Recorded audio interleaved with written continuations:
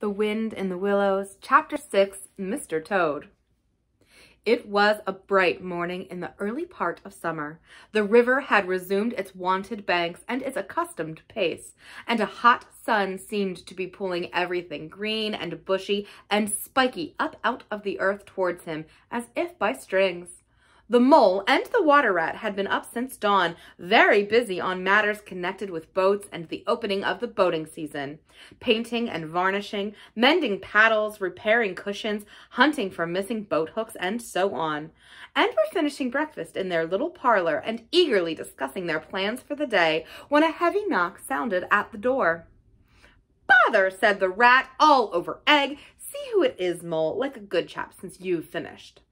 The mole went to attend the summons, and the rat heard him utter a cry of surprise. Then he flung the parlor door open and announced with much importance, "Mr. Badger." This was a wonderful thing indeed that the badger should pay a formal call on them, or indeed on anybody. He generally had to be caught if you wanted him badly, as he slipped quietly along a hedgerow of an early morning or of a late evening, or else hunted up in his own house in the middle of the wood, which was a serious undertaking. The badger strode heavily into the room and stood looking at the two animals with an expression full of seriousness. The rat let his egg spoon fall on the tablecloth and sat open-mouthed. "The hour has come," said the badger at last with great solemnity. "What hour?" asked the rat uneasily, glancing at the clock on the mantelpiece. "Whose hour, you should rather say," replied the badger. "Why, Toad's hour, the hour of Toad. I said I would take him in hand as soon as the winter was well over, and I'm going to take him in hand today." "Toad's hour, of course!" cried the mole delightedly. "Hooray! I remember now. We'll teach him to be sensible Toad." "This very morning," continued the badger, taking an armchair, "as I learned last night from a trustworthy source, another new and exceptionally powerful motor car will arrive at Toad Hall on approval or return. At this very moment, perhaps, Toad is busy arraying himself in those singularly hideous habiliments so dear to him, which transform him from a comparatively good-looking toad into an object which throws any decent-minded animal that comes across it into a violent fit. We must be up and doing ere it is too late. You two animals will accompany me instantly to Toad Hall, and the work of rescue shall be accomplished." "Right you are," cried the rat, starting up. "We'll rescue the poor unhappy animal. We'll convert him. He'll be the most converted toad that ever was before we've done with him." They set off up the road on their mission of mercy, Badger leading the way. Animals, when in company, walk in a proper and sensible manner, in single file, instead of sprawling all across the road and being of no use or support to each other in case of sudden trouble or danger. They reached the carriage drive of Toad Hall to find, as the badger had anticipated, a shiny new motor car of great size, painted a bright red, Toad's favorite color, standing in front of the house. As they neared the door, it was flung open, and Mr. Toad, arrayed in goggles, cap, gaiter, and enormous overcoat, came swaggering down the steps, drawing on his gauntleted gloves. "Hello! Come on, you fellows!" he cried cheerfully on catching sight of them. "You're just in time to come with me for a jolly, jolly." His hearty accents faltered and fell away as he noticed the stern, unbending look on the countenances of his silent friends, and his invitation remained unfinished. The badger strode up the steps. "Take him inside," he said sternly to his companions. Then, as Toad was hustled through the door, struggling and protesting, he turned to the chauffeur in charge of the new motor car. "I'm afraid you won't be wanted today," he said. "Mr. Toad has changed his mind. He will not require the car. Please understand that this is final. You needn't wait." Then he followed the others inside and shut the door. "Now then," he said to the Toad, when the four of them stood together in the hall, "first of all, take those ridiculous things off." "Shan't," replied Toad with great spirit. "What is the meaning of this gross outrage? I demand an instant explanation." "Take them off him, then, you two," ordered the badger briefly. They had to lay Toad out on the floor, kicking and calling all sorts of names, before they could get to work properly. Then the rat sat on him, and the mole got his motor clothes off him bit by bit, and they stood him up on his legs again. A good deal of his blustering spirit seemed to have evaporated with the removal of his fine panoply. Now that he was merely Toad and no longer the terror of the highway, he giggled feebly and looked from one to the other appealingly, seeming quite to understand the situation. "You knew it must come to this sooner or later," Toad the Badger explained severely. "You've disregarded all the warnings we've given you. You've gone on squandering the money your father left you, and you're getting us animals a bad name in the district by your furious driving and your smashes and your rows with the police. Independence is all very well, but we animals never allow our friends to make fools of themselves beyond a certain limit, and that limit you've reached. Now, you're a good fellow in many respects, and I don't want to be too hard on you. I'll make one more effort to bring you to reason. You will come with me into the smoking room, and there you will hear some facts about yourself, and we'll see whether you come out of that room the same Toad that you went in." He took Toad firmly by the arm, led him into the smoking room, and closed the door behind them. "That's no good," said the rat contemptuously. "Talking to Toad'll never cure him. He'll say anything." They made themselves comfortable in armchairs and waited patiently. Through the closed door they could just hear the long, continuous drone of the Badger's voice, rising and falling in waves of oratory, and presently they noticed that the sermon began to be punctuated at intervals by long-drawn sobs, evidently proceeding from the bosom of Toad, who was a soft-hearted and affectionate fellow, very easily converted, for the time being, to any point of view. After some 3/4 of an hour, the door opened, and the Badger reappeared, solemnly leading by the paw a very limp and dejected Toad. His skin hung baggily about him, his legs wobbled, and his cheeks were furrowed by the tears so plentifully called forth by the Badger's moving discourse. "Sit down there, Toad," said the Badger kindly, pointing to a chair. "My friends," he went on, "I am pleased to inform you that Toad has at last seen the error of his ways. He is truly sorry for his misguided conduct in the past, and he has undertaken to give up motor cars entirely and forever. I have his solemn promise to that effect." "That is very good news," said the Mole gravely. "Very good news indeed," observed the Rat dubiously. If only. He was looking very hard at Toad as he said this, and could not help thinking he perceived something vaguely resembling a twinkle in that animal's still sorrowful eye. "There's only one thing more to be done," continued the gratified Badger. "Toad, I want you to solemnly repeat before your friends here that you fully admitted to me in the smoking room just now. First, you are sorry for what you have done, and you see the folly of it all." There was a long, long pause. Toad looked desperately this way and that while the other animals waited in grave silence. At last he spoke. "No," he said a little sullenly but stoutly, "I'm not sorry, and it wasn't folly at all. It was simply glorious." "What?" cried the Badger, greatly scandalized. "You backsliding animal, didn't you tell me just now, in there—" "Oh, yes, in there," said Toad impatiently.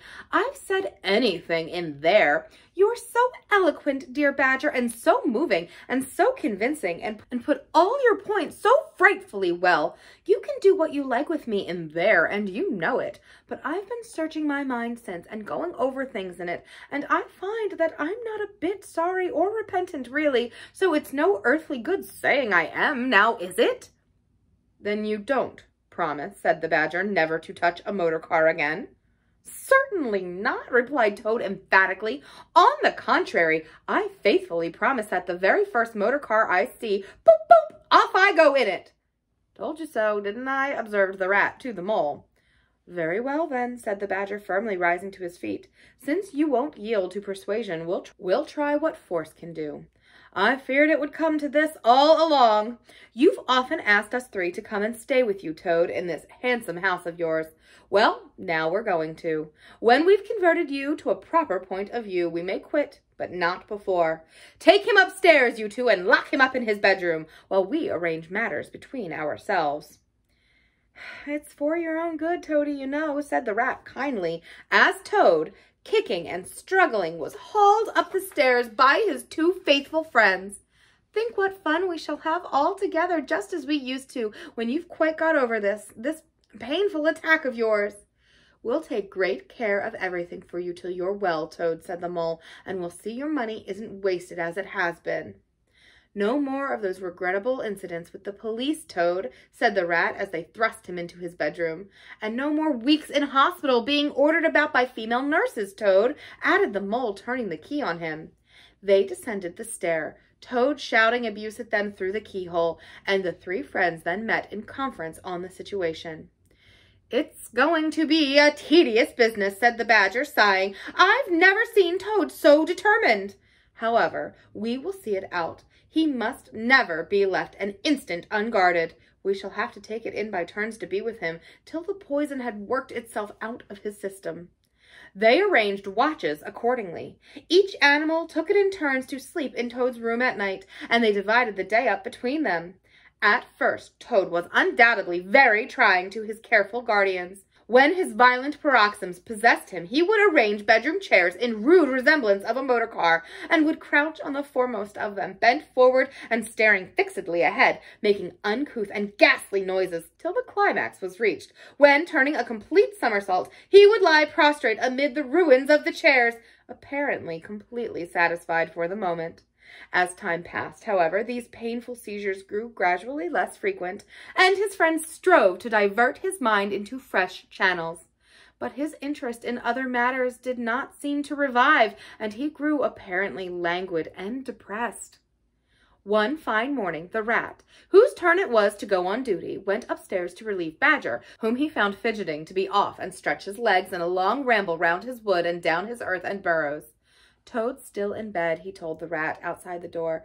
Can't get much out of him except, oh, leave him alone. He wants nothing. Perhaps he'll be better presently. It may pass off in time. Don't be unduly anxious, and so on. Now you look out, rat. When Toad's quiet and submissive and playing at being the hero of a Sunday school prize, that's when he's at his artfulest. There's sure to be something up. I know him. Well, now I must be off. How are you today, old chap? Inquired the rat cheerfully as he approached Toad's bedside. He had to wait some minutes for an answer. At last a feeble voice replied, Thank you so much, dear Ratty. So good of you to inquire. But first tell me how you are yourself and the excellent Mole. Oh, we're all right, replied the rat. Mole, he added incautiously, is going out for a run around with Badger. They'll be out till luncheon time, so you and I will spend a pleasant morning together, and I'll do my best to amuse you. Now jump up, there's a good fellow, and don't lie moping here on a fine morning like this. Dear, kind rat, murmured Toad, how little you realize my condition, and how very far I am from jumping up now, if ever. But do not trouble about me. I hate being a burden to my friends, and do not expect to be one much longer. Indeed, I almost hope not. Well, I hope not too, said the rat heartily. You've been a fine bother to us all this time, and I'm glad to hear it's going to stop. And in weather like this and the boating season just beginning, it's too bad of you, Toad. It isn't the trouble we mind, but you're making us miss such an awful lot. I'm afraid it is the trouble you mind, though, replied Toad languidly. I can quite understand it. It's natural enough. You're tired of bothering about me. I mustn't ask you to do anything further. I'm a nuisance, I know. You are, indeed, said the rat, but I tell you, I'd take any trouble on earth for you, if only you'd be a sensible animal. If I thought that, Ratty, murmured Toad more feebly than ever, then I would beg you, for the last time probably, to step round to the village as quickly as possible. Even now it may be too late, and fetch the doctor. But don't you bother. It's only a trouble, and perhaps we may as well let things take their course. What do you want a doctor for? Inquired the rat, coming closer and examining him. He certainly lay very still and flat, and his voice was weaker and his manner much changed. Surely you have noticed of late, murmured Toad. But no, why should you? Noticing things is only a trouble. Tomorrow, indeed, you may be saying to yourself, "Oh, if I only had noticed sooner, if only I had done something." But no, it's a trouble. Never mind, forget that I asked. "Look here, old man," said the rat, beginning to get rather alarmed. "Of course I'll fetch a doctor for you, if you really think you want him, but you can hardly be bad enough for that yet. Let's talk about something else." "I fear, dear friend," said Toad with a sad smile, "that talk can do little in a case like this, or doctors either for that matter. Still, one must grasp at the slightest straw. And, by the way, while you are about it, I hate to give you additional trouble, but I happen to remember that you will pass the door. Would you mind at the same time asking the lawyer to step up? It would be a convenience to me, and there are moments, perhaps I should say there is a moment, when one must face disagreeable tasks at whatever cost to exhausted nature." "A lawyer? Oh, he must be really bad," the affrighted rat said to himself as he hurried from the room, not forgetting, however, to lock the door carefully behind him. Outside, he stopped to consider. The other two were far away, and he had no one to consult. "It's best to be on the safe side," he said on reflection. "I've known Toad fancy himself frightfully bad before, without the slightest reason, but I've never heard him ask for a lawyer. If there's really nothing the matter, the doctor will tell him he's an old ass and cheer him up, and that will be something gained. I'd better humor him and go. It won't take very long." So he ran off to the village on his errand of mercy.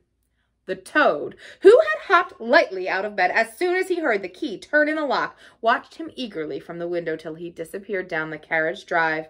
Then, laughing heartily, he dressed as quickly as possible in the smartest suit he could lay his hands on at the moment, filled his pockets with cash, which he took from a small drawer in the dressing table, and next, knotting the sheets from his bed together and tying one end of the improvised rope round the central mullion of the handsome Tudor window, which formed such a feature of his bedroom, he scrambled out, slid lightly to the ground, and taking the opposite direction to the rat, marched off light-heartedly, whistling a merry tune.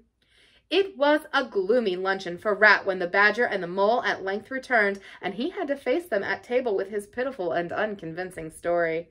The Badger's caustic, not to say brutal, remarks may be imagined, and therefore passed over, but it was painful to see the Rat that even the Mole, though he took his friend's side as far as possible, could not help saying, "You've been a bit of a duffer this time, Ratty. Toad, too, of all animals." "He did it awfully well," said the crestfallen Rat.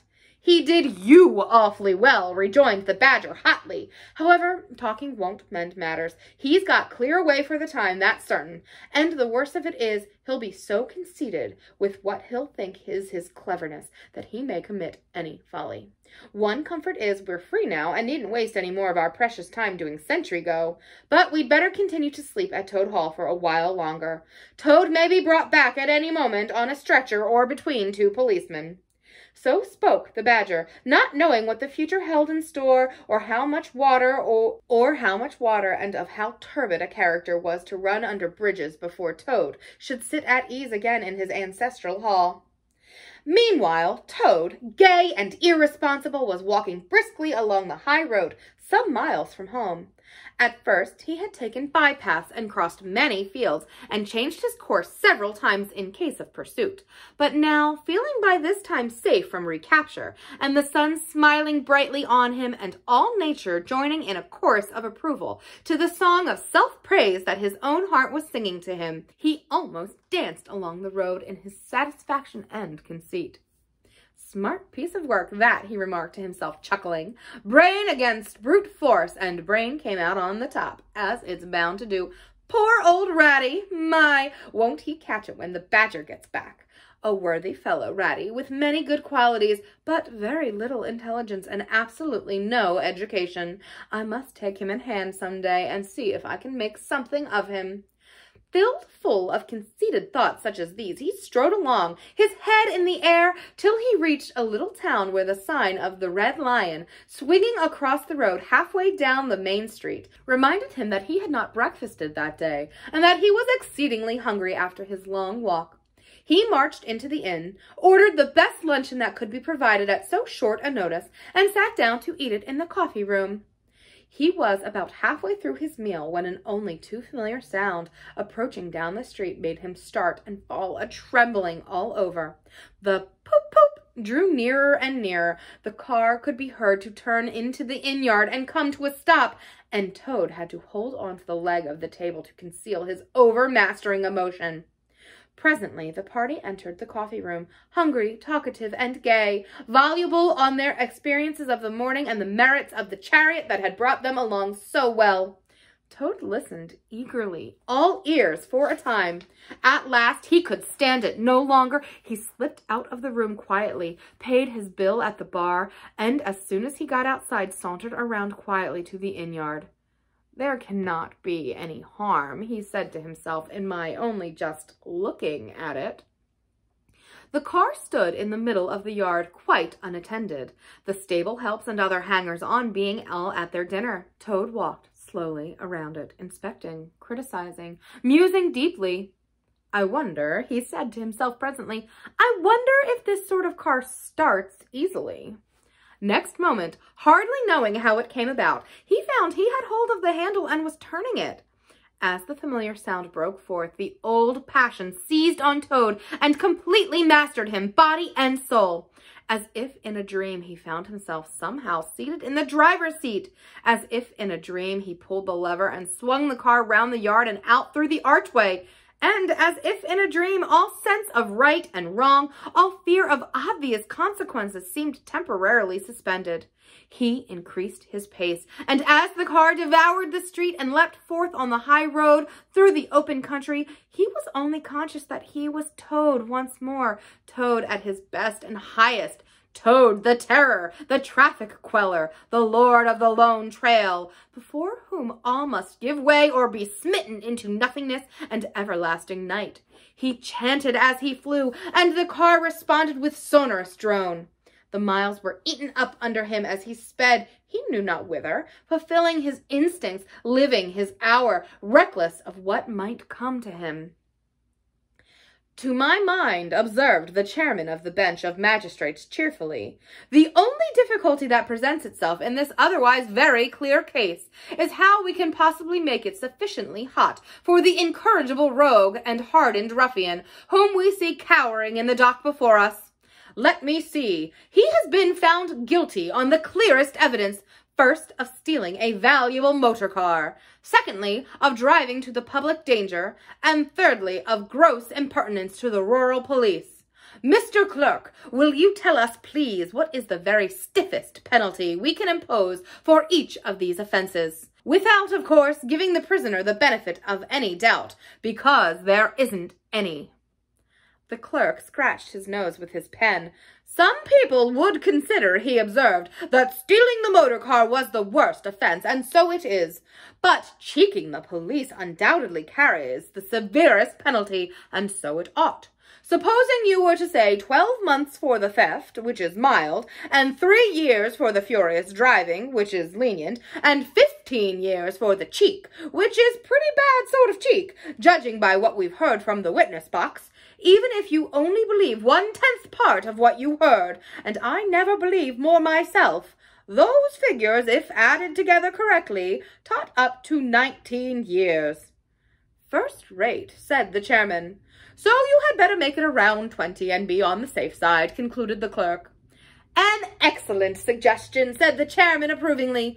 "Prisoner, pull yourself together and try and stand up straight. It's going to be 20 years for you this time. And mind, if you appear before us again upon any charge whatever, we shall have to deal with you very seriously." Then the brutal minions of the law fell upon the hapless Toad, loaded him with chains, and dragged him from the courthouse, shrieking, praying, protesting, across the marketplace, where the playful populace, always as severe upon detected crime as they are sympathetic and helpful when one is merely wanted, assailed him with jeers, carrots, and popular catchwords. Past hooting schoolchildren, their innocent faces lit up with the pleasure they ever derive from the slight of a gentleman in difficulty, difficulties. Across the hollow-sounding drawbridge, below the spiky portcullis, under the frowning archway of the grim old castle, whose ancient towers soared high overhead, past guardrooms full of grinning soldiery off duty, past sentries who coughed in a horrid, sarcastic way, because that is as much as a sentry on his post dare do to show his contempt and abhorrence of crime. Up time-worn winding stairs, past men-at-arms in casquette and corselet of steel, darting threatening looks through their vizards, across courtyards where mastiffs strained at their leash and pawed the air to get at him, past ancient warders, their halberds leant against the wall, dozing over a pasty and a flagon of brown ale, on and on, past the rack chamber and the thumbscrew room, past the turning that led the private scaffold, till they reached the door of the grimmest dungeon that lay in the heart of the innermost keep. There at last they paused, where an ancient gaoler sat fingering a bunch of mighty keys. "Odds bodikins," said the sergeant of police, taking off his helmet and wiping his forehead. "Rouse thee, old loon, and take over from us this vile toad, a criminal of deepest guilt and matchless artfulness and resource. Watch and ward him with all thy skill, and mark thee well, greybeard, should aught untoward befall, thy old head shall answer for his, and a murrain on both of them." The gaoler nodded grimly, laying his withered hand on the shoulder of the miserable toad. The rusty key creaked in the lock, the great door clanged behind them, and Toad was a helpless prisoner in the remotest dungeon of the best-guarded keep of the stoutest castle in all the length and breadth of merry England.